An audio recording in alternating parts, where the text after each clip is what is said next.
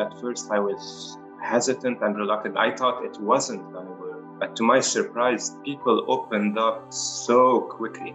I don't even think it took 2 sessions, but just one. And people were just sharing everything.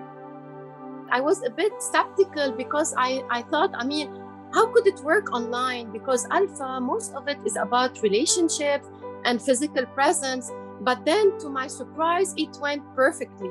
It couldn't be done better than that. I think the safety of doing it online from a safe place, I think it has its benefits, and people just clicked instantly. You're able to actually talk about this subject, these huge questions.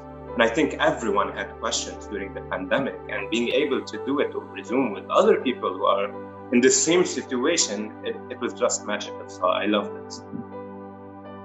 Not only that, but when the sessions ended, many of them claimed, they said, we want to continue.